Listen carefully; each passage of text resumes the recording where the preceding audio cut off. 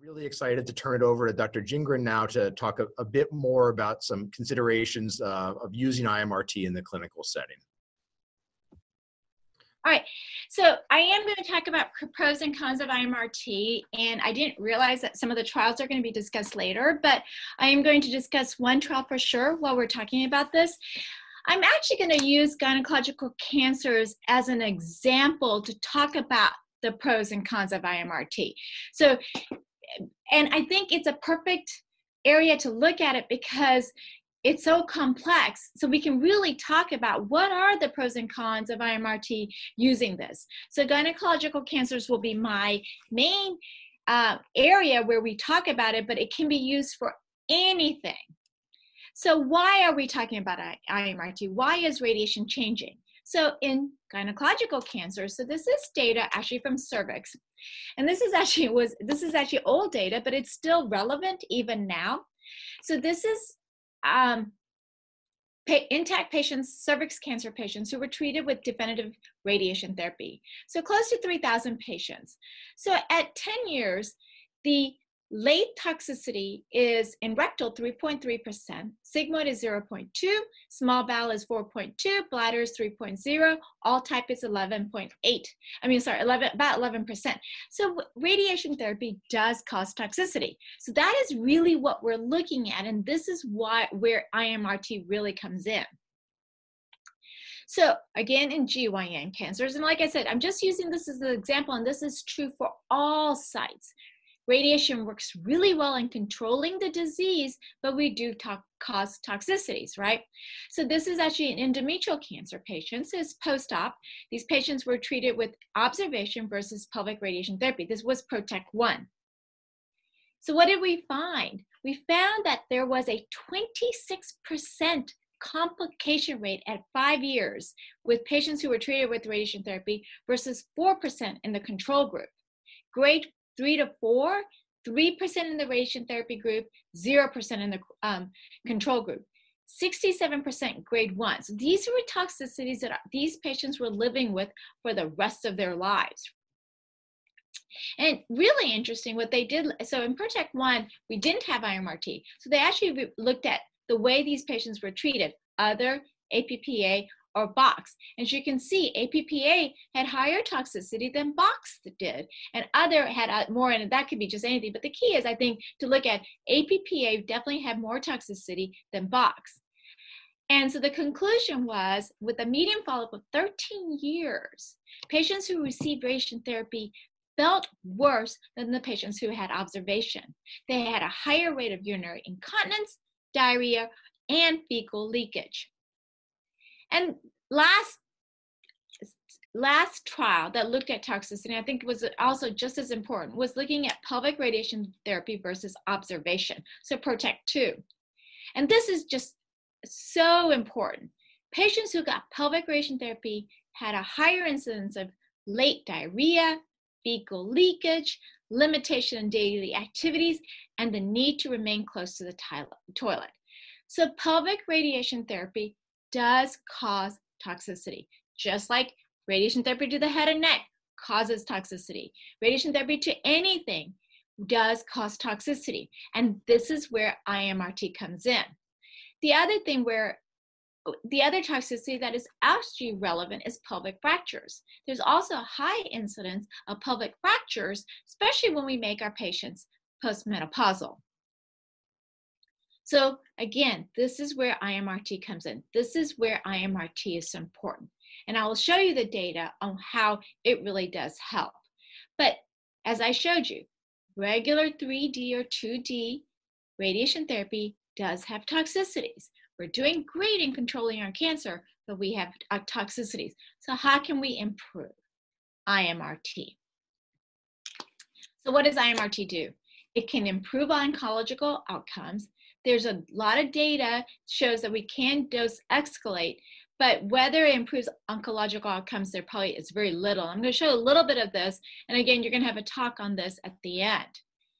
What it does do is it reduces radiation to normal tissue, which can decrease toxicity.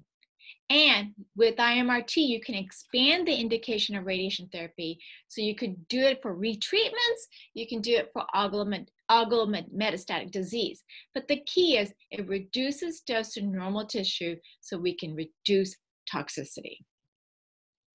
So pelvic, so just look at the pelvis. And this could be for rectal, this could be for anal, this could be for prostate, right? So here's a 3D conformal plan. And I know you guys all know this, but I'm just going to show you this anyway. So here's a 3D conformal plan, right? So we're treating all this bowel to full dose, right? IMRT, what does it do? It reduces that dose to the bowel, right? So it reduces dose to the normal tissue. It also actually will reduce dose to the bone. So we do have data.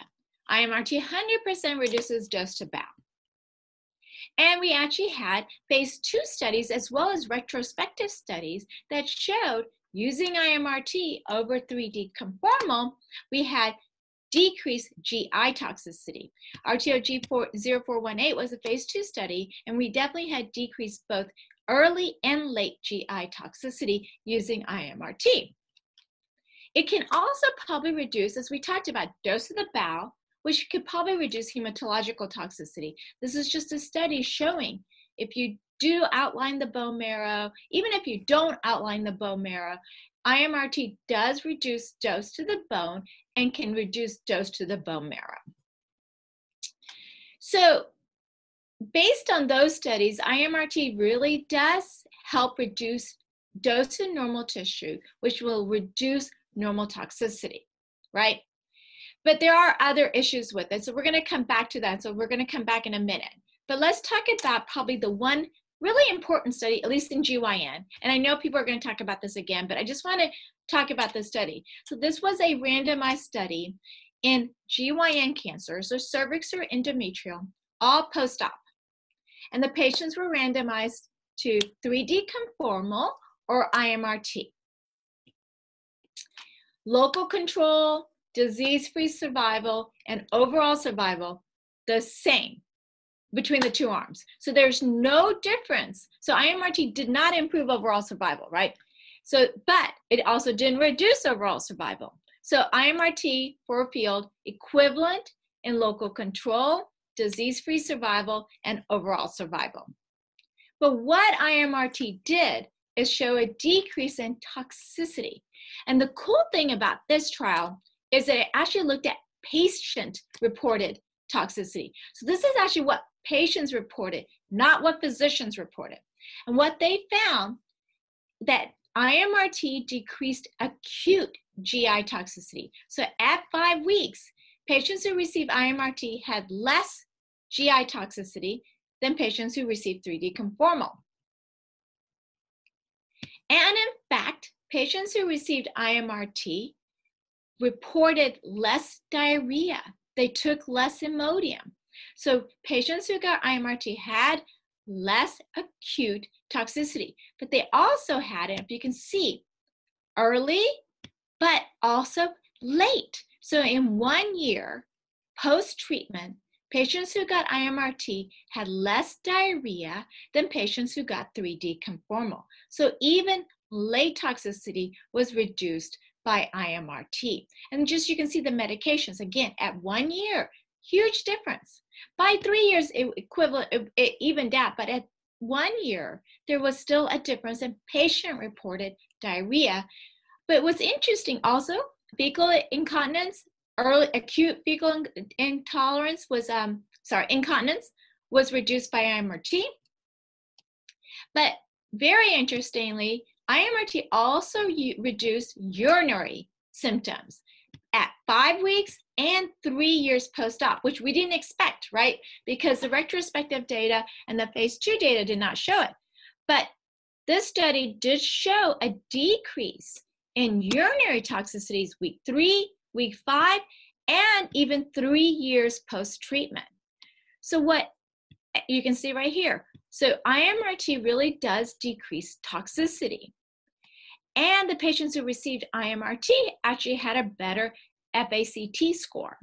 So in conclusion, for this study, and this is actually a really relevant study for GYN, but again, it's pelvis, right? So it can be used for rectal, it can be used for prostate, it could be used for anything where you're treating the pelvis, right? 3D, so in comparison to 3D conformal, IMRT reduced patient-reported acute GI toxicity as well as late GI toxicity. Key, it reduced acute urinary and late toxicity. So that's where IMRT comes in. That is the biggest advantage of IMRT. It will reduce your side effects. So you're curing, but then you're also reducing the side effects of these patients that are living longer because you've cured their cancer. So yay, IMRT is great, right? So we should be using IMRT for everybody.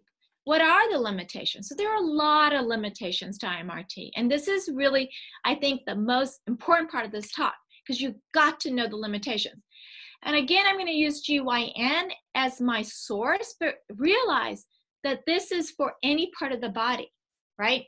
Key, organ motion and tumor regression. Tumor regression is so important in head and neck, right? The tumor will regress very quickly. What happens if your tumor regresses? Your normal tissues come in and will get the higher dose. So these are important things that you have to think about when you're doing IMRT. Accurate target delineation. This is where it really is a steep learning curve, especially for physicians. If you don't contour correctly, you'll miss the target, you'll miss treating the disease. So it's very, very important. Also, there are a few clinical outcome and toxicity studies, and I'm going to show you some, okay? But the big thing is, and it's really important for you to think about, how much of the improvement is at risk for losing control, right? And you've got to think about that. So let's look at limitations and consideration. Organ motion. So this is again for GYN, but remember, this is relevant for prostate, it's relevant for anything. But for intact cervix, okay, I just want to show you some slides which are really interesting, and I need you to realize how much organ does move, right? So this is a patient with an intact cervix. You can see the seeds. See here the seeds? The seeds are put in the cervix so we put seeds in. So this is an image that we take daily while we're treating a patient with IMRT. So here's the seed, right? And here's the cervix. Wow, look. So here's the rectum coming in. There's a gas bubble. What did it do? It pushed my cervix anteriorly, right? Here, and so you can see the difference. Here was my original cervix, and here's my cervix now, right, with this gas bubble. So organ motion is really important, whether it's prostate, whether it's any other part of your body, like stomach, right? If you're treating stomach, you've got to make sure, are you going to be treating with an empty stomach? Or are you going to be treating with a full stomach? Because that changes what you're treating. So it's not just pelvis, it's anywhere in your body. Like, so for stomach cancer, we do empty. So they have to be MPO 3 to 6 hours before we treat them so that we have a consistent filling of the stomach. So it's really important to know that your tumor is going to be moving depending on organ. I get another example. So not just rectal, right? So here's your uterus, very pretty. Here it is, same patient, empty bladder. So my uterus goes down here, and now my bowel probably is my field. If you look, so here, if I did full bladder, and if I knew it was always full, I'm missing all my bladder. But if I go here, if it's empty, that bowel, I miss all my bowel. If I treat with an empty, all that bowel comes in, right? So it really moves depending on both rectal filling and bladder filling. So you have to know how much margin to put in, or whether you're going to treat with empty or full bladder. I mean, huge difference, right? Here, there's no bowel. There's bowel. And you just have to know what you're treating and how you're going to treat. Also, I mean, we do know even the vagina, post-op vagina can move up to 2 cms depending on bladder and rectal filling. This just is an ITV of a vagina that we did with empty bladder and full bladder, empty rectum and full rectum. And this is how much it moved during those 2 different sims. So it really can move, and it's so important that you know what that organ motion is. Again, just another example, and it just shows you more clearly, right? Empty rectum, full rectum. Look how much the vagina moved, right? You're totally missing it. So if you contoured only on a CT with an empty rectum, you would miss the vagina the next day if the rectum was full. So it's just so important to know what we do at MD Anderson is we actually will do a ITV. So we do a scan with a full bladder and a scan with an empty bladder. If somebody has a rectum like this, right, we will actually take the gas out and then resimulate. But we do daily CTs to make sure that somebody doesn't have a rectal filling like this, because if they have a rectal filling like this, we'll actually have them get off the table and empty their rectum and their bladder and then treat, right? But you can see the other thing you could do is just make the margins bigger, right? So you could account for the fact that this is an empty rectum and have made the PTV bigger so that you accounted for just in case something like this happened. But it is really important to account for organ filling. That's really relevant. But the other thing that's important, especially in head and neck, but as well as in cervical cancer or any other area that you treat, is tumor response. And again, I'm going to show it to you because it's the same, right? So we actually did a study and we did CT scans on patients with intact cervix. Okay, so the green is the original CT that we started off with. So we did green, and that was with the full bladder, right? And as tumor regressed, and we took weekly CTs, you can see how the tumor is regressing. And by the 4th week of treatment, this is her cervical cancer now, right? And the biggest response was by 4 weeks. So this is just weekly thing. So think about it. If you had planned this case based on this, right? As the tumor is regressing, what's happening? Your bladder and your rectum are coming into the area of the highest dose, right? So then that bladder and rectum that you thought was safe is getting full dose. So it's really important to think about tumor regression. Now, it's more important actually not in cervix as it is in head and neck, right? Because as your head and neck cancers shrink, that parotid that you thought that you're saving is coming into that high dose.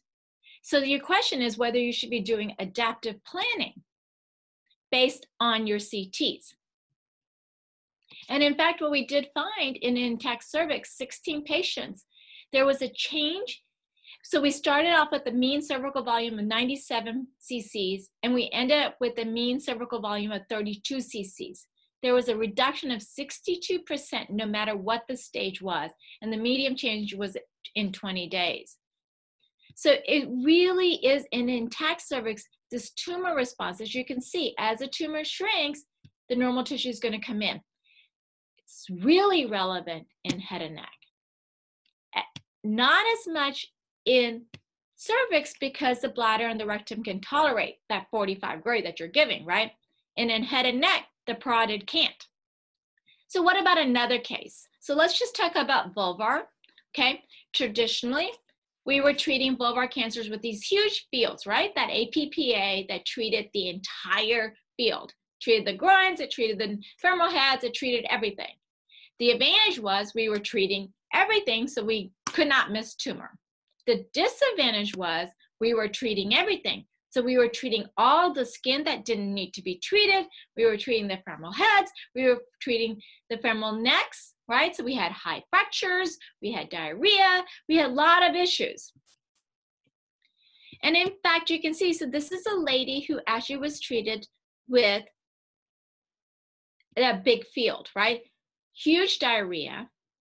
All of this is scarring from the radiation. So this is what she's had to live with after we got done. So because we treated the thigh, we treated all, so you can see even the bottom thighs, we treated so much of this area because we treated this big field. But the advantage was we didn't miss, right, at all. And she's cured, but she's having to live with these toxicities. She has chronic diarrhea. She has these irritations that itch and burn, and she has a little bit of swelling of the legs. And you can see, right, this is 12 years later. She still has all of the skin toxicity that just drives her crazy. But we treated all that. But again, she's cured. So, I mean, what are we going to say? 12 years later, she's cured. But how can we improve on that? IMRT. The advantage of IMRT with vulvar cancer, as it's an anal cancer, right? This has become the treatment for anal cancer. Sorry. Okay, we're using IMRT for anal cancer for the same reason. We can protect the anus. Well, in anal cancer, you're not, but you're protecting the vagina. In anal cancer. For vulvar cancer, you can protect the anus. You can protect skin outside of the PTV. You can protect the central bowel, which is really important. Like even in anal cancer, very important. Key, we can protect the femoral heads and neck, right? So we can definitely reduce these fractures in these really older patients who have both, either anal or vulvar cancer. The other thing with IMRT, which I'm not going to talk a whole lot about, but the big advantage of IMRT is you can also give a little bit higher dose to the positive disease while giving lower dose to the normal tissue and the clinically microscopic disease, right? So here we're giving we're giving like 2.2 gray to the positive node while taking this groin at 2 gray and while taking the vagina at 1.8 gray. See, the other thing with IMRT is you can change dosing to different parts of the body, which is really important, right? So you can dose paint. But I think the biggest advantage of IMRT is you can protect normal tissue, right? But the key and the disadvantage, again, in vulvar cancer is the same thing as any other IMRT we do. Very steep learning curve. There's also a lot of controversies on what to treat, how much of the vagina to treat. When you were treating the big field, you were treating all the vagina. So you didn't have to worry about this. You were treating the mons. You didn't have to worry about this. So the question is now, do we really need to treat all the vagina? Do we really need to treat all the mons? How much of it really does need to be treated? And how do we optimize everything? The other thing is patient movement, right? And you've got to know this. You got to know and make sure that the patient is setting up the same. And that's where IGRT really comes in. And I'm going to talk a little bit more about that and we'll talk a little bit more about that in a minute. But, you've got to have the setup pretty good. You can see if you're not, the patient's going to miss the disease completely, right? But remember the case I showed you before, how much skin toxicity that patient had, right? This is a lady that was treated with IMRT, 7 years out. She's NED, but you can see, look how pretty. As pretty as it can be, right? But you can see how pretty her skin is on the outside, right? Because we spared the thigh, we spared the anus, we spared all of the dose to this area with IMRT. So she doesn't have that skin toxicity that the patient did when we used APPA feels, right? Yeah, she has a little bit here because that's where we took the dose a little bit higher. But on the outside, much, much better. She's fully continent, has no issue. She does have mild lymphedema where she had the node, right? The node dissection, but otherwise, she's really, really doing great. Mild rectal irritation treated with dietary fiber. So we reduce the late toxicities. We reduce the late skin toxicity, and we reduce the late GI toxicity. So this is where IMRT really comes in. So let's talk about head and neck. So in head and neck, there's a meta-analysis that shows that IMRT allows for better response and overall survival in patients with nasopharyngeal cancers. That's the only cancer where IMRT actually showed improvement in overall survival in head and neck. And it is recommended technique for locally advanced nasopharyngeal and sinonasal tumors. But where IMRT is really important in head and neck, and this is the key, IMRT reduces xerostomia, okay? That is why we're using IMRT in head and neck. It isn't because, besides the nasopharynx, right? And the nasopharynx is the only site that we have shown that IMRT improves overall survival. Key. Yes, sorry. Okay, IMRT reduces xerostomia, and it may help with risk of reduction of grade 2 acute xerostomia. The other advantage of IMRT is it allows for re-radiation and possibility of radiation therapy to oligomets. So what are the limitations of IMRT in head and neck?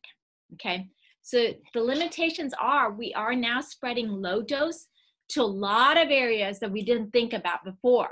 So now actually there are new toxicities that we have to be aware of, including anterior oral mucositis, scalp hair loss, headaches, nausea, vomiting, irritation to the small part of the brain stem. And actually, what's really interesting is that patients who received IMRT for head and neck cancer have more fatigue. So we are seeing new toxicity because what IMRT does that 3-field doesn't do is it actually spreads low dose to a lot more areas than we thought, right? So it is important to look. There are advantages to IMRT, right? But there are some disadvantages too, which we talked about. One is it does spread low dose. So the question is, will it increase secondary malignancies? So far, the data shows it doesn't, but we have to be aware of that. But key, look at this. It does increase new toxicities because of this low dose. But the most important thing, and this is where I brought it up, is if you are going to do IMRT, you have to do daily image-guided radiation therapy.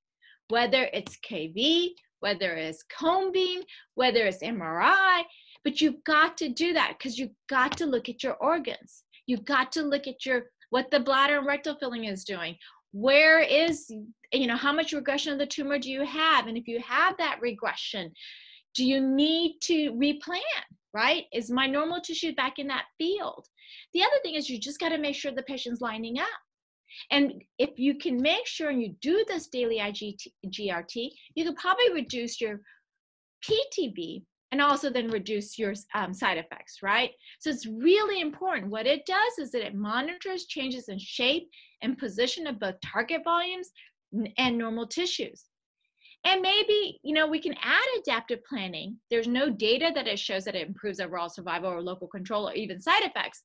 But with the use of IMRT and IGRT, we can start thinking about adaptive planning, right? So in prostate cancer, what does IMRT do? It significantly reduces GI toxicities compared to 3D conformal, 13% versus 5%. A couple of other studies have also shown that IMRT really does reduce GI toxicity compared to 3D conformal. So you can increase your dose whether you use 3D conformal or IMRT. The advantage of IMRT is that it does reduce your GI toxicity. This is just a table. And this is a table that's most of the studies that shows what the advantage of IMRT is over 3D conformal. And if you look at the results, IMRT helps with toxicity. And I need you guys to know this, okay? And these are the major studies out there, right? Randomized studies. All IMRT does is it improves toxicity, both acute and late. And in head and neck is xerostomia, right? In prostate, it is both GI and GU. So IMRT really does reduce both acute and late GU toxicity. In breast, it reduces skin toxicity. And there's actually a small paper that shows that it probably will reduce long-term heart toxicity. And in cervix and endometrial, it also reduces GI and GU toxicity. But there is very little data that IMRT improves overall survival and local control, except for in nasopharynx cancer. So the big advantage of IMRT at this moment in time, from all the data we have, is it does reduce toxicity, which is so important for our patients that we're already curing. So pros, definitely decreases toxicity. We don't know if it makes a difference in overall survival or local control, except in nasopharyngeal cancers, okay? The cons, steep learning curve for both physicians and physicists. It is extremely time consuming, both physicians and physicists. Now AI is coming in. AI, I think, will help us a lot. And in fact, we're already using AI to help contour.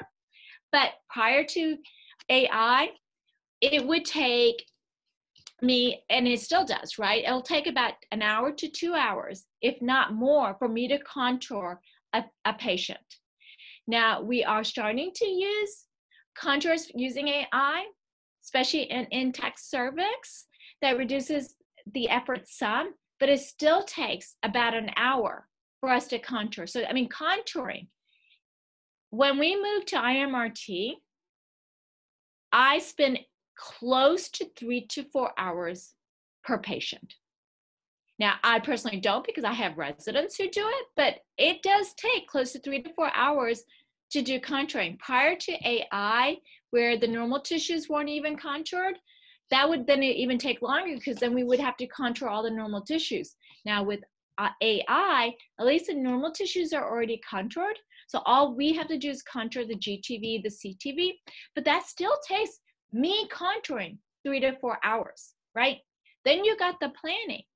Then you got IMRT QA that has to be done prior to the patient starting her treatment, his or her treatment, okay? So you cannot start a case unless you've done IMRT QA, making sure the dose delivered, dose prescribed is the dose delivered before you put the patient on. And that's, it has to be done at least the day before. So it is really time consuming. It takes a while to plan it, right? So both time consuming for the physicist as well as the physician. The other thing that's so important, that just really, really, and I just can't tell you how important it is that daily IGRT. A patient who's on IMRT has to have daily IGRT. And whether it's KV or cone beam or whatever. And it's really important that IGRT is reviewed before the patient gets treated the next day. That's probably the most important thing. And we are required, a patient can't even get on the table until we reviewed the previous IGRT films. Key is, with IMRT, unless you know what you're doing, you could miss. With a big 3D conformal field, you can't, it's hard to miss anything, including normal tissue, right? But it's also hard to miss a tumor. With IMRT, you have to be really, really careful on what you're treating, what you contour, and what you're treating. So that's a big, important step in using IMRT. I think that's it. So I'm going to open it up to questions. I know I talked fast, a lot of pictures. What kind of questions can I answer? Dr. Jhingran, that was fantastic. I think a very, very nice overview of considerations both for and against intensity modulated radiation. Are there any questions from the group about any particular topics? I know it's kind of a broad overview, but any things that people are thinking about as they're considering making this transition that they'd like to talk a bit more about? People are quiet. Hello. Yes. Yeah, I have a small question about your practice at your center. Just like we are drawing contouring a PTV. Similarly, are you considering the PRVs for organ at risks as well, because they are also moving? Yeah, no, 100%. That's what I was saying. That's where you're using your adaptive planning too, right? So yes, I mean, especially head and neck and other areas, those organs at risk, if the tumor is regressing, if the tumor is moving, yes. I mean, it's really important to consider all of that. That's why, like for stomach, we always treat with empty stomach, so we know exactly where the tumor is and how much of the tumor of the stomach we can save. When we're doing, any kind of pancreatic, it's empty, again, empty bowels, so that we know exactly what our normal tissue looks like. For prostate, I'm going to say prostate we treat with a full bladder, and they have to do an enema the night before or the morning of, so that we do reduce the dose to the sigmoid and the rectum. Now in GYN, we're not looking at rectal filling as much, but in prostate, 100%, they do enemas every day before they get treated at our institution. And secondly, as you are mentioning the adaptive radiotherapy, I think one of the challenges some people don't like the adaptive radiotherapy is that the microscopic disease is not getting the enough curable dose, because if you shrink the US CTV after 2 weeks, if you're looking, apparently the disease is decreased, but microscopically it's becoming very hard to cover those areas. So what are No, your thoughts on that? I 100% agree, and that's why the data on adaptive radiation therapy is still really pending out there. So I 100% agree with you. And I think we just have to wait and see. I think the way how we adapt it, though, we don't really change our microscopic disease, but if the tumor is regressing and the normal tissue is there, we will look at it, especially in head and neck. But again, data is unclear about adaptive radiation therapy, so there is still a concern that you are missing your microscopic disease, and we don't quite know. So 100% agree with you there. Do we have any guidelines from S? No, because again, the data is not there yet. We so have it's becoming guidelines. Challenging with right. No, yeah, 100%. 100%. That's a new field that we're moving into, where there's no guidelines on when to do it.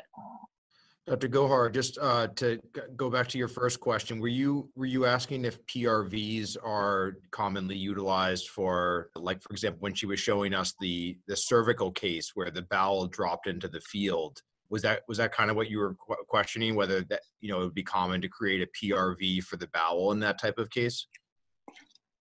Yes, that's very true. We are facing the same challenge, especially for prostate and the cervix.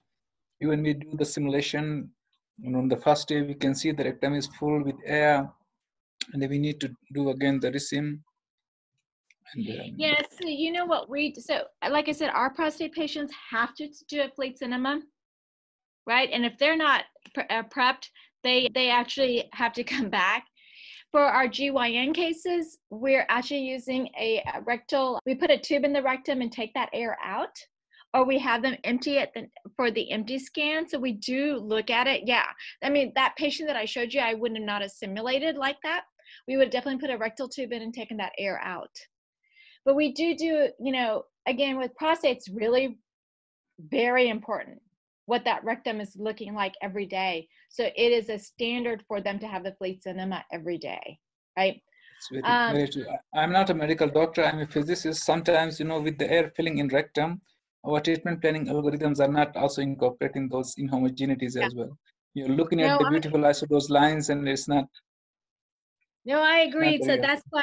Yeah, I would have that rectal case. I would have definitely both rectal cases, right? Either you have to increase your PTV or you have to resimulate.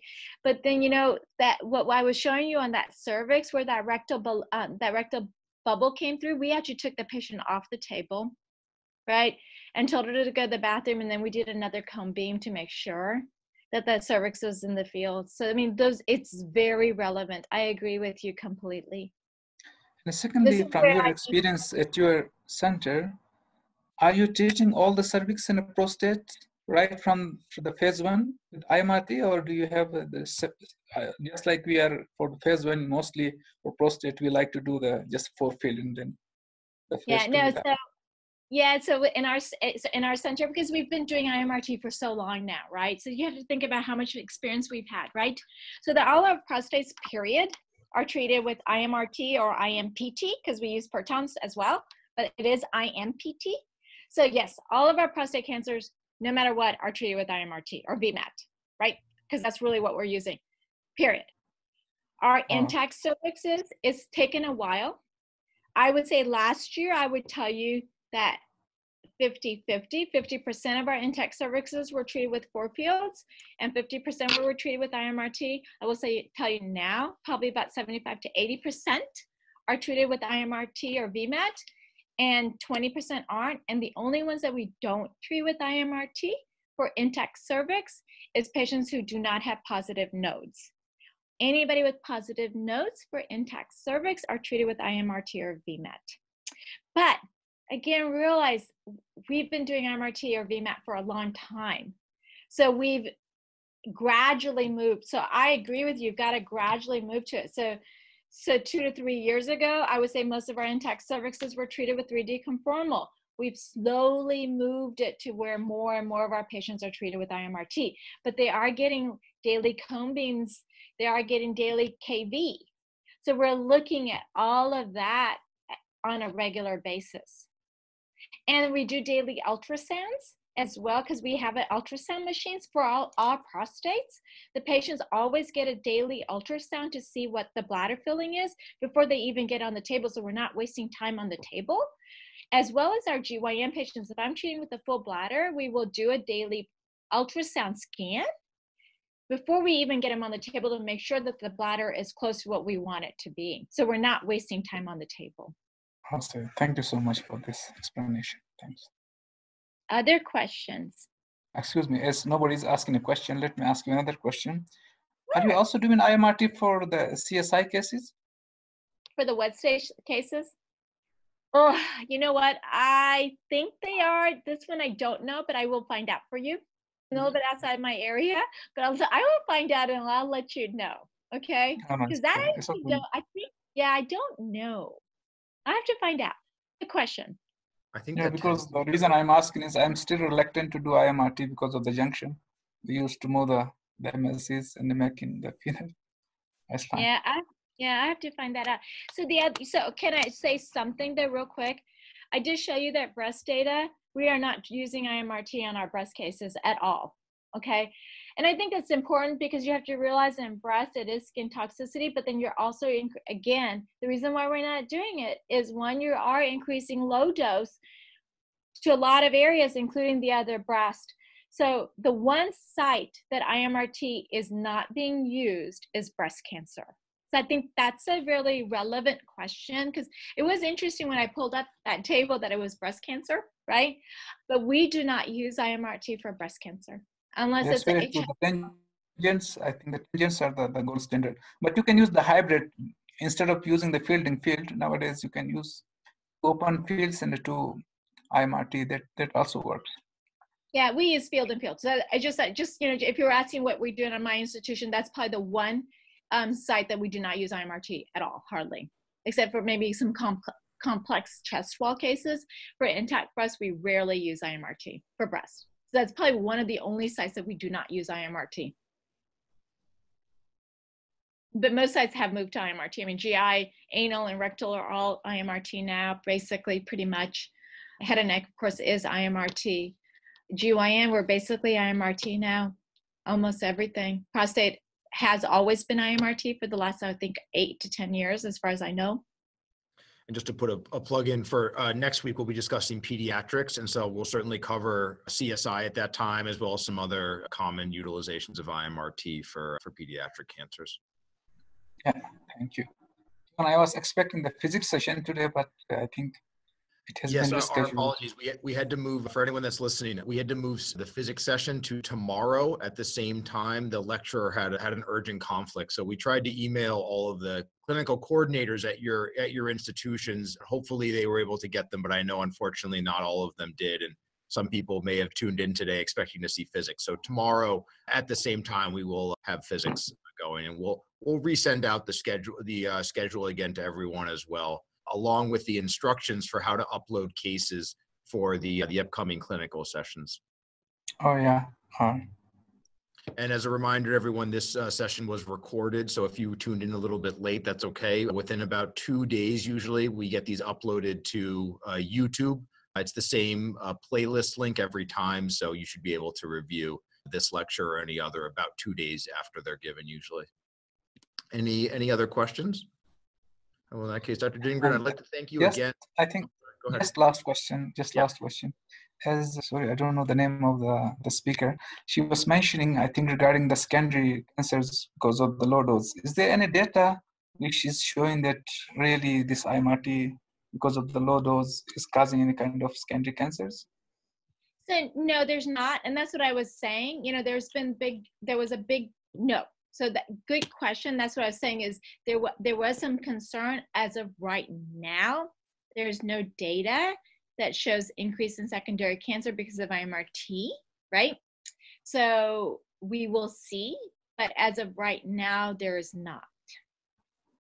Yeah, the fact is it takes, a minimum of 5 years and often more like 10 to 20 years to develop secondary malignancies. So I think a lot of the issue is just that IMRT hasn't been used in wide experience for that long for us to start seeing that data. And certainly there are modeling studies that suggest that a low dose bath to the entire lung can increase the risk of lung cancer as opposed to just, a portion, things that we consider when we're treating breasts, for example, with VMAT or things like that. But as Dr. Jhingran said, the clinical evidence from it hasn't really come out yet. It is mostly theoretical.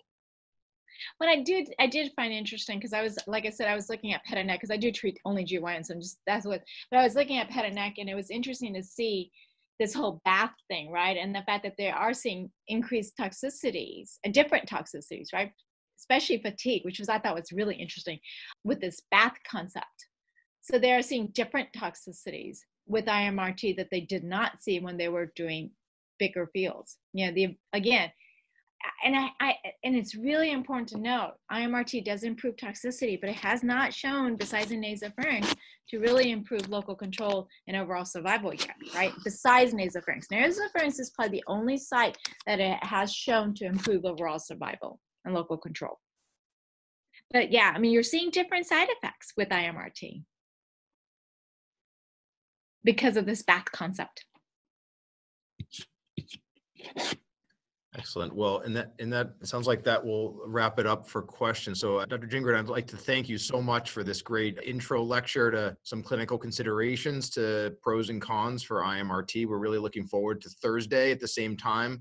We're going to kind of take a deeper dive into more practical contouring instructions for GYN cancers. And then following that, the session next week, we'll review some participant submitted cases to take a look at. So again, I'd like to thank everyone for attending and have a great rest of your day. Thank you. So let's just start with, I'm going to restart this dosing thing so that we can talk about it, right? So we do 45 to the microscopic nodes. And as I was talking about this, we're the 45 versus 50, right? And I do know in a lot of places in Africa, they're going to 50, which makes a lot of sense, right? Because you do have locally advanced cervix cancer. That's probably a little bit bigger than what we have, right? And as I talked about before, the disadvantage of going to 50 is that you are taking the rectum and the bladder to 50, as well as the sigmoid. So it really does limit how much dose you can give to your brachytherapy. So Embrace does say you should not go past 48. I don't know what the right answer is, and again, I'm not sure right or wrong is the answer, because if you're using tandem and ring, going to 50 probably is the right answer, because you're not getting enough dose to the perimetrium no matter what, right? If you're using tandem and ovoids, I think going to 45 or 48 probably is the right answer, because tandem and ovoids actually give more of a lateral throw off than the tandem and ring. So you're more limited in how you can load the ring and then the lateral throw off. But again, there's not a wrong or right answer, but knowing if you're going to 50, you are taking your bladder, rectum, and sigmoid to 50. So you have to know that. And that really does limit your brachytherapy dose, right? We always go to 45. And then we boost, right? Now so that we came back to, now let's talk about the perimetrium, right? Whether you should boost the perimetrium or not. Again, old data always boosted perimetrium. So this is wrong now. We don't ever boost the perimetrium unless there's still residual perimetrial disease at the time of the brachytherapy. If there's residual perimetrial disease at the time of the brachytherapy, then you boost the perimetrium. If there's not, there is no need to boost the perimetrium. And that's really important, okay? Now, lymph nodes. If you have positive lymph nodes, the doses between, and there again, this is a little bit of difference, and you have to realize how to do this, right? Probably the minimum dose should be 60 to a grossly positive node, but it's also size dependent. If it's 1 cm or less, probably 56 is enough. If it's bigger than 1 cm, you probably do need 60. Now, Embrace does a concomitant boost of 2.2 to 55, okay, which gives you an equivalent of 60. So you don't replant. Our rule of thumb is we go at 200 a day to 50, and then we replant. Now, I don't think you need to if you have a 2 cm or smaller lymph node. If you have a 2 cm or smaller lymph node, you can 100% do 2.2 and go to 55 with no issues, okay? Because it's not going to regress enough that the normal tissues are going to come in. If you have something bigger than 2 cms, then you do need to resim. right? Because that node is going to shrink and you're going to get bowel in there. I mean, that's just my thought. Embrace doesn't do that. Embrace says go 2.2. There's nothing wrong with either or. We always do 50 and then we pre-plan. I think it really depends on the size of the node. But the goal is you really should try to get to 60 gray. And if the node is bigger than 3 to 4 cms, you really need to get to 60, between 65 and 66. Here's what we do. Positive nodes in the periodic region, we go to 60 because you really are limited by your small bowel and your duodenum. In the pelvis, where there isn't as much small bowel and duodenum or anything else, we try to push those nodes to 66. But it is in the pelvis, it's a combination of both, right? So you got to remember it's a combination of external beam dose and brachytherapy dose to get that total dose to between 65 and 66. So you do need to add, hello? Okay, sorry. You do need to add your brachytherapy dose contribution, right? So just remember that. And that's what we always do, okay? I think that's pretty much for dosing. Key is, 45 to 50 for microscopic disease, and you really want to go above 60 for gross disease for nodes. Okay. Here's the post-op atlas, and so you can see where this is the post-op atlas that I was actually referring to. So that's a website, and we'll make sure you get it. So let's move to vulva, since we are going to be talking a little bit about vulva, and since we have time, we're going to do about a 2-hour session. Probably it's not going to take 2 hours. We'll probably do an hour and a half session on this. But vulva, key. I think this is important. You guys need to know that most cancers occur in the labia. 2/3 of the cases recur in the labia, but you will see cases occurring in any part of the vulva. Very important. Depth of invasion for vulva really does predict for lymph node metastases, right? So if you have less than 1 millimeter, you only have a 5% chance of having lymph node involvement. But if you go from 1 to 3 millimeters, the jump to invasion is 5 to 15. Greater than 3 millimeters, the chance of having nodal involvement is 25. Greater than 5 millimeters, 40%. So depth of invasion is important, but you can see really any invasion, the risk of having nodal involvement is really pretty high. Again, the size of the tumor. If tumor is greater than 2 cms, you have greater than a 20% inguinal metastases rate, okay? Really important. The first extension is to the inguinal nodes, right? Know that, superficial and deep, and then it goes to the pelvic. For vulvar cancer, you really can't have pelvic node positivity unless you have inguinal nodes, okay? So if you see a pelvic node, you're missing an inguinal node. Just remember that. And just like cervix is the same thing, right? So first echelon, superficial, inguinal, femoral. Second echelon, deep inguinal, femoral, and then it's the pelvic nodes, okay? That's very, very important. And again, for consensus, this is, I think there's even an updated of this, so this may be old, and I probably need to get you the updated of this, but again, we do have IMRT consensus for contouring and treatment of vulvar cancers, and this is the reference. And this is actually comes from the atlas, and we can go down this, and I actually have it step by step, so I was going to actually kind of go through that a little bit with you guys.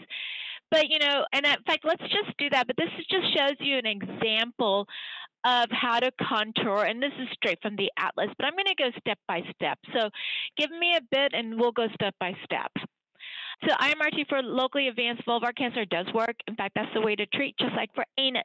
So anus and vulvar cancer now, we are really doing IMRT and not the 3 fields. And there is data that shows that IMRT works very well without decreasing local control. But remember, for vulvar cancer, because it is a rare tumor, you're not going to get prospective data. So contouring the groins, you have to understand the anatomy. What's the anatomy? Okay, what is it that we have to understand? The nodes are going to be surrounding, they're going to be anterior and medial to the vessels. That's the anatomy we need to know, right? Usually anterior and medial to the femoral and saphenous veins, okay? That's important. So don't just contour the vessels. Again, it's the same thing as is in the cervix or anything else, right? They're going to be here. The space right here is where the nodes are going to be. So you need to know where the vessels are, but you got to cover that whole area, right? It's the bed. And I'll never forget, I had a resident who just literally just contoured the nodes. And that's not what we, right? They're going to be anterior and medial to the vein, the femoral vein and the saphenous vein. You want to go to the psoas muscle, right? You want to go right behind the psoas muscle. You want to go right behind the vessels, and then you want to go anterior and medial. Okay. If you do not want to go into that crease. See that crease right there? You don't want to really cover that crease because then what that's going to do is cause skin toxicity, right? So you go right underneath. Okay. Now, key. And I need you to know this, right? This is the CTV. This is not my PTV. What I'm contouring is my CTV. And as I said in Thursday, I think it's really important to do the CTV, and then you can do whatever PTV you want. Because in that CTV, is accurate, right? So again, here's your saphenous vein and your femoral veins and your muscle. So you're going to go above the muscle. You don't need to include the muscle. You don't need to include this muscle right here, right? You're going to go right behind the vessels. You're going to go anterior and medial, and you're going to go here. You're not going to cover that crease. That's because the nodes are going to occur right here, right? You're going to have PTV, and you could do, and it's up to you. I mean, if you do frog leg, you may want to do a CM PTV because it's not a stable position. If you keep the leg straight, you are going to treat more leg, but you could do a 7mm or a 5mm PTV because the positioning is more stable, okay? Just remember that. It's just, the PTV can be whatever you want. So again, it's usually anterior medial to the femoral and saphenous veins, as we say. It may lie along the tributaries of some distance from large vessels, right? So here you got your superior epigastric vessel. And actually, if you go back, this is a node right here, right? See, look, it is medial and anterior to your vessels, right? Here's a node. And so you want to make sure you cover that bed. Go to the muscle here, but you don't have to go down here. And this is the biggest mistake I see is the contour is going to this, right? You just need to go posterior to that vessel. There's not going to be a node here, right? So you don't need to go this far. What's the problem with going this far? Problem is then you're treating the femoral neck, which is where you're going to get your fractures, right? So you don't need to go this medial. Just go right underneath. You're going to have a little bit of PTV there anyway, and then go above your muscle and then go around because here is your nodes. These two are your nodes. Again, here's a node. See this, right? So you want to cover that area. Cover that area. Go to the muscle, go right behind to the vessel, but you don't need to go here. Go right behind the vessel and cover that area. Those are your nodes right there, and here's another node. But you can see if you go this whole area, you're covering the area that the nodes are going to be. As you go further down, again, you can see this is actually a large, probably obturator node right here. So as you go lower down, again, you're still in the inguinal area, right? Now here's an obturator, so you're not coming to the obturator. Here's a big inguinal / obturator, but it's probably inguinal, right? So you want to cover this area right here. You can see, go to the muscle, go down, but you've got to cover this obturator space. That's important. We talked about this, right? Got to cover that obturator space. So contouring the vulva, and I think this is, for me, the hardest thing to do. And you have to know what to treat, okay? So we don't use fiducials, so I know the slide says to use fiducials. We don't. We definitely do make sure we need to know how much of the vagina is involved. You also need to know if you need to treat the mons or not, okay? If you don't have an anterior lesion, you don't need to treat the mons. This is actually a lady who had her mons treated, and you can see the swelling. The mons doesn't have to be treated unless you have a very locally advanced tumor. Okay, that's really important to know. What do? I usually wire. I wire the lesion. So you can use stickers, you can use needle things, but I usually wire the lesion in the simulator, so I know exactly where the lesion is. I will fuse my CT. I will fuse my MRI to make sure I can see the lesion. But key is you got to wire the lesion on the CT because there's parts that you're never going to see, right? You also 100% have to do a good exam so you know how much of the vagina to treat. That's really important. If there's no vaginal involvement, then you need to just treat the distal 2/3 of 2 or 3 cms of the vagina. If there's vaginal involvement, you're going to have to treat the entire vagina. So you have to know how much of the vagina is involved. Key is you want to avoid areas where you don't need to treat. So you don't want to treat these thighs, right? So you got to, when you're contouring, make sure the thighs are not included, because even though you're going to have a little bit of PTV to cover the thighs, that's where the skin reactions are going to happen. That's where you may get swelling of the legs. So don't treat the thighs if you don't need to treat the thighs. Don't treat the mons if you don't need to treat the mons. But there are definitely times when you do need to treat the mons, and that's where that contouring atlas will really help you. So just, this is just an example of why IMRT works, right? So, and I think I've showed this one time before, right? This is a lady that got full APPA field, right? You can see where the thighs were treated, the mons was treated, and, just the skin reaction. This is a lady who got IMRT. And you can look at her thighs and look at her mons. It's so much prettier. But it also, this causes major toxicity like skin irritation and itching. And I mean, there's a lot of other things, not just cosmetics. So it's really important to try to avoid as much of the normal tissue as possible, especially the anus. So here's just an example of what we do. Like I said, I put markers on my lesion. I will put a marker at the anus, and I will put a marker at the clitoris if you want, right?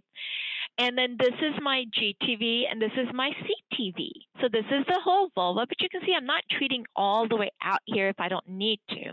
So this is my lesion. This lesion went into the vagina, so you can see where I am treating the vagina, and then I have more CTV. So this is my GTV right here in the red.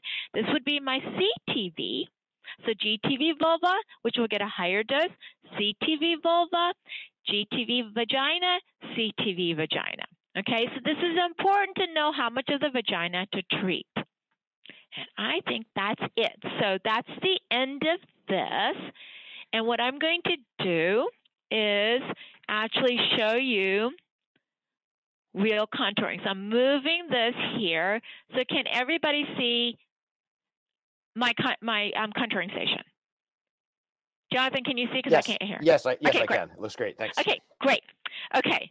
All right. So you guys, the one thing I didn't do in this case is this is a post-op case, and we don't have the fusion because I was trying to get this, and I hope you can hear me because I'm going to try to put you on speaker. So I wanted to show you like real contouring, and so what we would normally do is have an empty and full scan, and I do apologize that what we couldn't get done when he was fusing this is he didn't, because I had to get it de-identified, and so when he was trying to do that, he didn't put my empty in. So, but I still will show you what we're talking about. So I want to show you. So what I'm going to take off here first is all the PTVs. Okay, so, and I'm going to let's start actually from the beginning. Let's get from the top. So this is a lady who is a post-op endometrium with a positive residual node.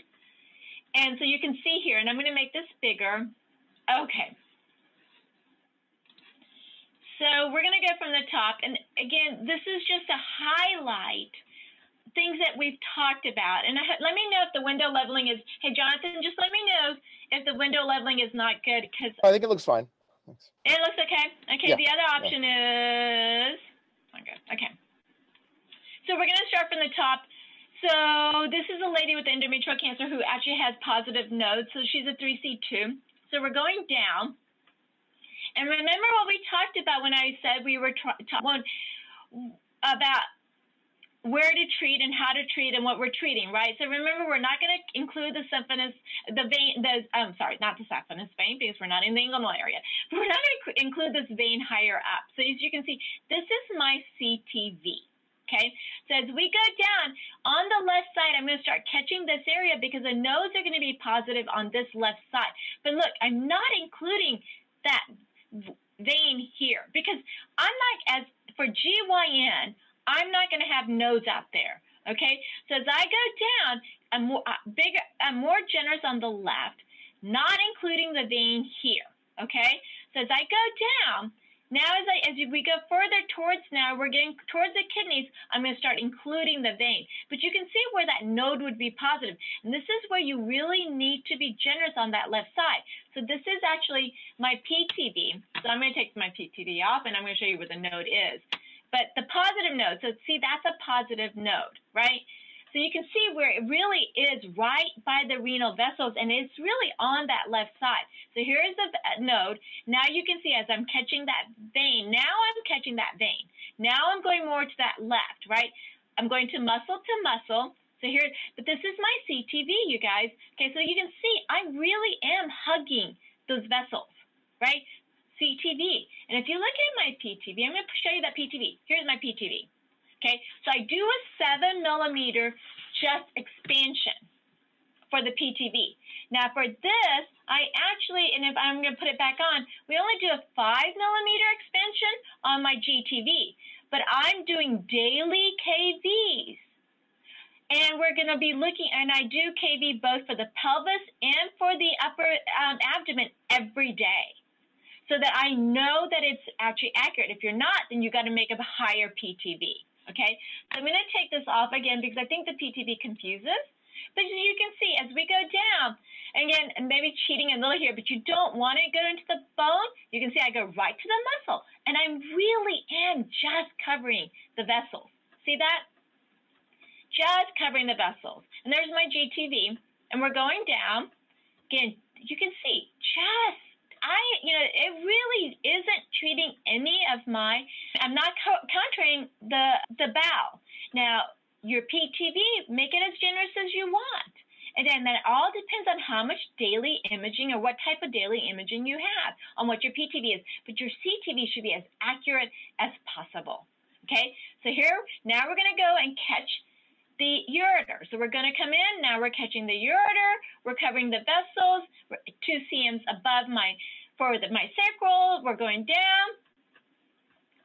Again, 2 cms right here, between 2 to 3 cms. Now I got the ureter in, but you can see I'm really trying to get off my bowel. There's a little bit of bowel. I probably should have made this a little bit tighter, but this is okay too. But you can see though, I'm really trying to avoid the bowel in my CTV. But look, you've got to make sure you got 2 to 3 cms in that and cover that vessel. Okay, as we're going down, here comes my another GTV node. And like I said, I'm sorry that I didn't have this fused, but usually we have the CT fused and we have the PET fused if we have a fusion. Okay, so this is an endometrium, so let's look at this for a minute. I'm going to go to my sagittal. Okay, I want you to see this because this is important. You got to look at both your sagittal and your axial. So this was an endometrium, right? And what did I tell you about endometrium? For endometrium, I go down to S2. So you can see I'm going down to S2, okay? So if we go back up, and I'm going to go back up, so here's S2, right? And then as I go further down, I'm getting off the sacrum. Right, S2, I start moving away from the sacrum, okay? Very important. Now, this is my full scan, and like I said, I do apologize that I don't have the empty scan on here, and I am going to take the bowel space away so that you're not confused. So as we're going down, you can see where I'm coming out, and in this case, I probably should have come out even a little bit more, and I want you guys to see this because again, now I'm looking at it more carefully with y'all, right? See this? This is perimetrium right here. So actually, if I would have to, if I had to redo this, I would probably, so again, this is my fault, right? And I would probably go out here and have covered that space right there because that's perimetrial node, okay? As we go down, this probably should go a little bit more out here because we're missing some perimetrium, but you can see here we did. But what I did though is here, and this is why it's okay, is here is we're starting my vaginal ITV because really the vagina, so I'm probably a little bit higher up, and let's look at this. I'm probably a little bit higher up. I'm going to move this up, sorry, because I want to show you this because this is important. Again, you have to look at your sagittal, right? You can see where my vaginal ITV probably starts, because this is probably the true top of the vagina right here. but my vaginal ITV is a little bit higher, and it's probably because I have my empty it's because I have my empty and full fused. So this includes both the empty and the full, but it also will include my perimetrium, which that's important. You got to make sure you're covering. So here's the perimetrium and here's the perimetrium, right? So it is probably a little bit higher than the true vagina, but not by much. So as you go down, so here's really the vagina starting to come in, right? Here's the vagina, right? But the reason why I know this is my empty and full fused, see, look how much I'm going down, and I'm including the rectum, and I'm including, so here's the vagina right here, including all of this. And I'm going into the bladder, because so this was my empty and full fused, okay? So you can see how much I actually do go into that bladder, and I'm covering the rectum. And I'm not going into the rectum because it's going to change, right? So you can see that's my ITV. That's my vaginal ITV, and I will add a PTV to it. Maybe I will add a PTV to it. So here's my PTV. So I have a 7mm PTV to my vaginal ITV. But I'm only going to 45 gray. So yeah, I am treating all that rectum, but I'm only going to 45 gray, okay? So that's important. And as you can see, now this is where we do a little bit different. We do go to the bottom of the symphysis. So you can see that's where my vaginal ITV ends. And we probably went a little bit lower than you probably should. I probably should have taken a slice or two off, right? But we do get a mid-symphysis on this. So if you put the PTV, and I'm just going to show you the coronal, you can see, look at this. And so you can see where that's my PTV. You can see how it's covering, and if you look at the PTV, really does get to the transverse processes that we used to talk about, right? But I think it's the ITV that I really, really wanted you to see. Now I'm going to show you another case. Dr. Jhingran, we had a question from one of the participants. They were asking, is it always necessary to contour the periaortic nodes? And I had said that generally we only do it when there's a high risk, such as a node that's involved in the common iliacs or in the pelvis. Could you elaborate on that a little bit when you contour PAs? Yeah, so remember we talked about this. In this lady's case, she actually, if you saw, she did have positive node, right? Mm-hmm. So she had a positive periodic node. So two different things. So let's talk about when you cover the periortics. In cervix cancer, if you have positive common iliac node, you want to cover the periortics. If you have positive periodic nodes, you're going to cover the periortics, right? For endometrial cancer, I think it varies on when you're going to cover the periortics. In this lady's case, it was a post-op endometrium, and she had a lot of positive sentinel nodes. So we do sentinel nodes on our endometrium. So we did a post-op CT, and she had those positive residual nodes. So we were treating the periortics. Does that make sense? So if you have, for cervix, if you have positive common iliac nodes, or if you have multiple positive pelvic nodes, I would treat the periortics, okay? Endometrium, it varies on what you see. Great. Is it impacted heavily by location of the tumor? For example, fundal tumors, you're more likely to cover periortics? Yeah. Yes. Yeah, thanks. Yes. All right. So I'm going to show you an intact cervix, okay? So this is it, and the key is, in this case, I really want to show you this, and again, I do apologize because I did talk to you about how I fuse empty and full, right? And so my empty and full is not fused, but in this case, my empty and full probably didn't work because of how full. Look at this, you guys. So I wanted you to see this because this is, again, things, and what I'm trying to show you is mistakes that I do wrong or mistakes that you could do wrong, right? So this lady really ended up having such a full bladder that if I did empty and full, it was such a change that we decided that we were only going to treat her with the full bladder. So what I'm doing is I'm actually doing daily cone beams on her to make sure that the bladder stays pretty consistent, and then so that I have the uterus in the field, okay? So if you do have, and I see the advantage of this, right? What is the advantage of this? Can you see? It's pushing all my bowel out of the field, right? So the big advantage of having such a full bladder is that it pushes all my bowel out of the field, right? So I think you have to decide And in this case, because she ended up, and this just ended up, this was my first scan and it was so full that I decided that this was the best way of doing this. Is I am doing a daily CT on her just to make sure that I have the uterus in the field. But what I do want to show you is even then, and I think this is the most important thing, even then, if I go down, can you see the purple? I don't know if you guys can see the, well, I'm going to take the purple away. And I'm going to take this away. Okay. So this is my uterus. Okay, what I want to show you is how generous I am with the uterus. Okay, so you can see, yes, it's covering the uterus. And as I go down, even then, it's pretty generous, even though I am going to treat just with the full bladder. Going down, as we go down, that's my uterus. And you can see I am very generous with this uterus, even though I am going to be treating with a full bladder. And then if I put my PTV on, sorry, which is the purple, you can see it's actually very generous, right? It is treating almost all the bladder. But I am only going to go to 45. So you could, and a lot of people would, if you look at my sagittal, here's my ITV, right? So because I don't think this lady will ever get, it go a little bit further out. If you were really truly doing daily cone beams, you could make this tighter and made your PTV even tighter so you're not treating so much of the bladder, okay?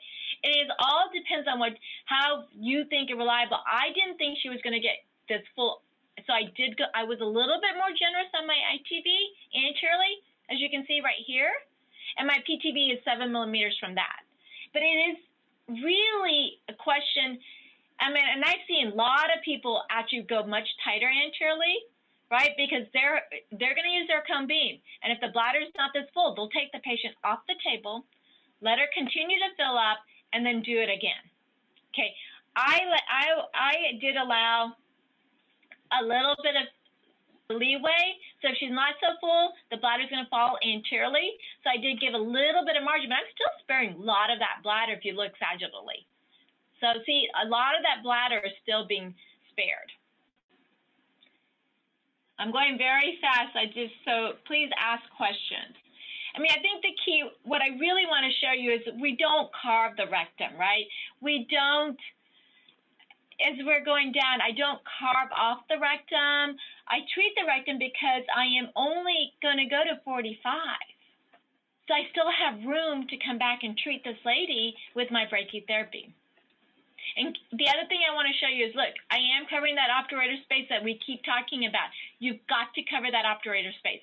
That obturator space is so important in cervix cancer. Look at what her node was positive in the obturator area, right? So you have to cover that space. That space is so, so important. These are positive nodes that I did fuse the PET and the CT, which I'm sorry I couldn't show you, but that's how we got those contoured. But you can see them very clearly even in that.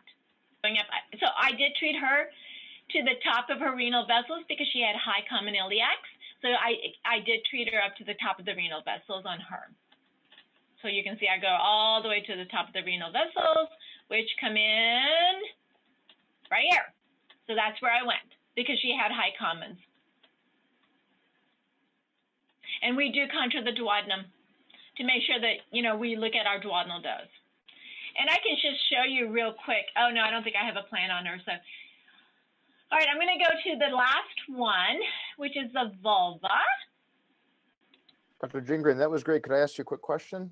Just for many of these folks who may be, embarking on IMRT planning for patients, do you typically recommend that people start with, post-op patients and kind of feel like they've mastered that before moving to intact cervix? Or yes, okay, yes, 100%. Yeah, 100%.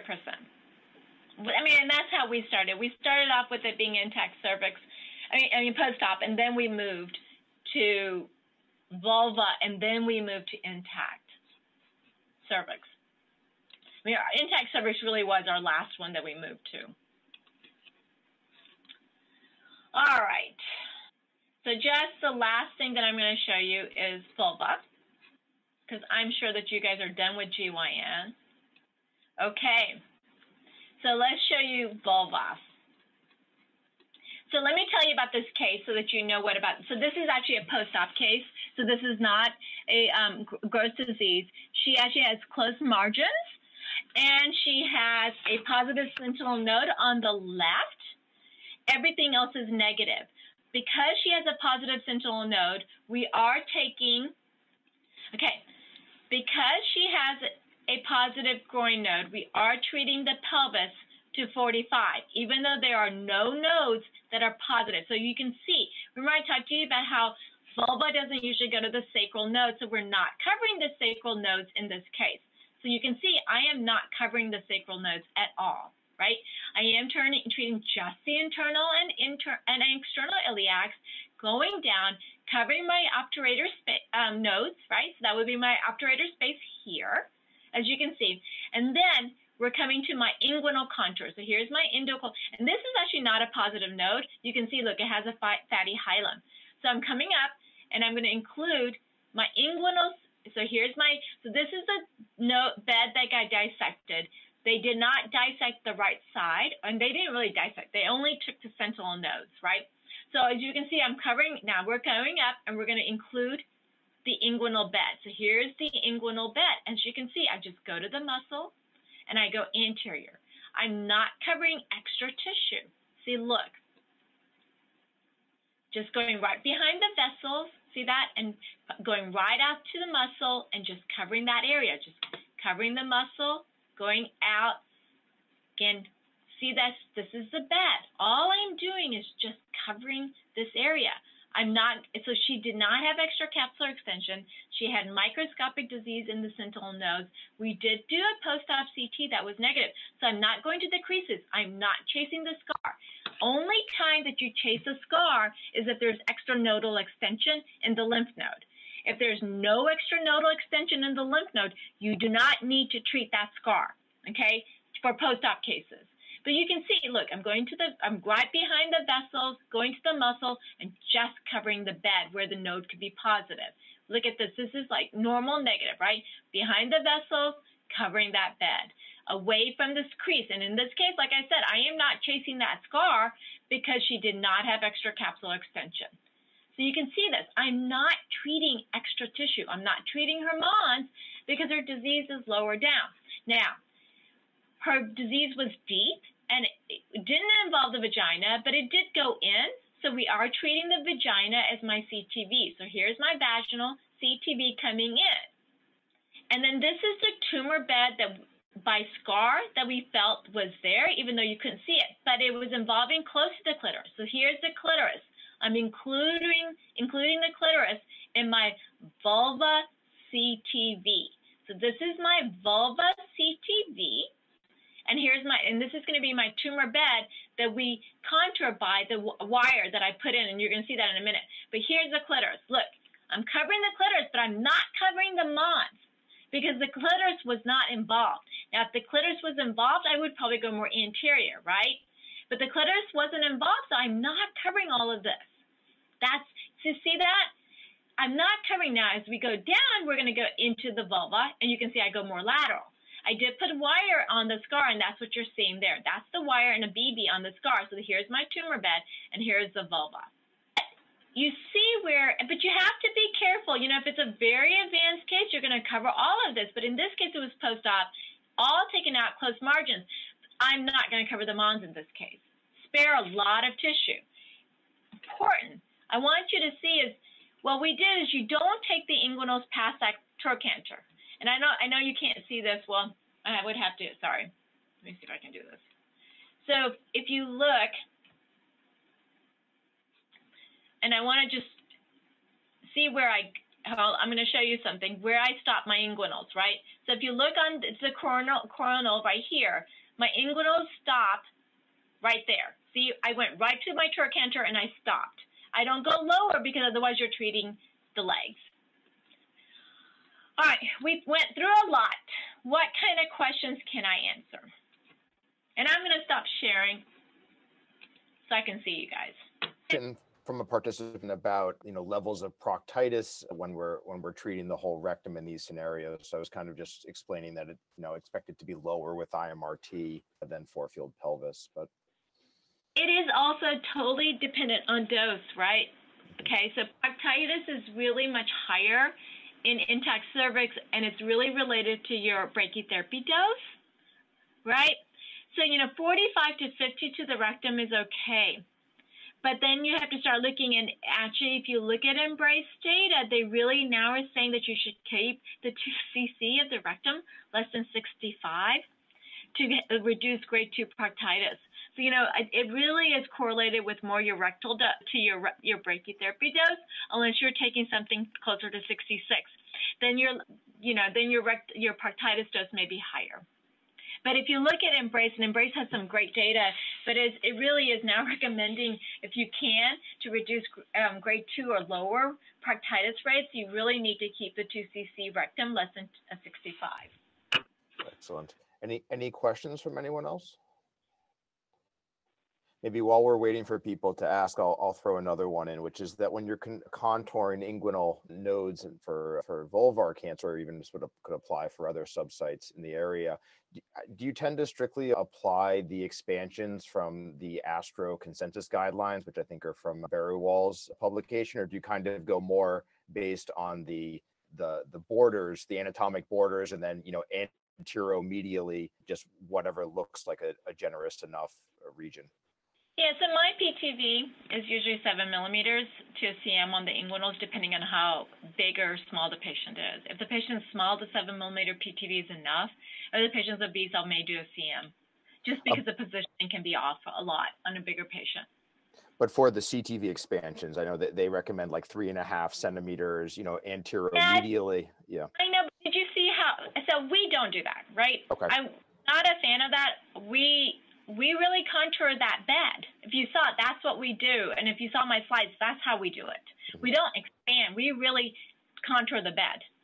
Okay. So we look at it and we contour that bed. Does that make sense? Yes, it does. Thank you. Okay. Yeah, we're not fans of the expansion thing because I don't think it's equal in everybody, right? You've got to look at the patient. Mm-hmm. So we always contour CTV. I mean, we don't do expansions. You contour the CTV like I showed it on my vulvar patient and like I showed it on the slides. That's how we contour it. And that's what we say on the atlas too. Mm-hmm. So it's not an expansion on the atlas, which Berrywall was also an author of. Okay. We have another question. What is the maximum dose you allow on bowel loops? I assume they mean small bowel. Yeah, so you know what? We don't look at that. I mean, that's a good question. We don't look at that because we're hoping that bowel loops move, right? And so I know I get all these, everybody's, because in GI, they're very careful about what the bowel dose is. We assume bowel loops move, right? So we don't believe in maximum dose, but I'm going to tell you what we do look at is that if you're treating the parotics, and we have a paper, and it's a little bit higher than what GI shows, but what we do is 2 cc's. The duodenum should be less than 60. 15 cc's of the duodenum should be less than 55. And we use that as our correlate for small bowel doses, because whatever the duodenum is getting is what your small bowel is getting. But in the pelvis, you got to assume your sigmoid and all of that is moving, but we really don't push the sigmoid past that 65. Right? But we really don't look so hard on the maximum dose because you're hoping that bowel is moving, right? So it's really hard. We really don't look at maximum dose. We try to minimize it as much as possible, but a point dose is hard to mean anything, right? That's where a maximum dose is hard if it's a point dose. Excellent. Any other questions? What protocol do you follow for on-treatment imaging? Okay, good question. IMRT. Yeah, no, good question. So I'm going to be honest with you. I think for intact cervix, you should do daily cone beams. I mean, I'm just going to be honest about it. I think that's the only way you're going to know for sure that the uterus is always in the field. For post-op, we do daily KV. But again, we also do daily bladder scans to make sure that the bladder volume is 10 to 15% of what it should be before we even put them on the table. So then daily KV works. If you have to decide what you have and what's reliable, I mean, that's where, that's why we do an ITV, right? So daily KV probably is enough for post-op. Daily KV is probably enough for vulva, but I would add a cone beam once a week for vulva just to make sure that the patient's really setting up. So you're catching the rotation, especially if you're going to do frog leg. But intact cervix, I'm going to say I would do daily cone beam. It just would make you feel better to look at. So I would do daily KV and then daily cone beam. So daily KV to make sure that the nodal structures are all good. The cone beam to make sure that the uterus is in the field. It's a lot, I know. We have another question. What are your allowed margins of nodal CTVs over bowel loops? Is there any, do you have a distance that you don't allow? It's more dose based. Yeah. Nope. We do 7 millimeters in dosing, right? That's why the parodics, we don't go past, if you have a parodic GTV, we don't usually go past 60, but we really look at our duodenal dose. All right, it doesn't appear that we have any more questions. So I would like to thank you so much, Dr. Jhingran, for this, this additional session. I think being able to cover vulva and go through some contours in particular was really, really helpful. So tomorrow for everyone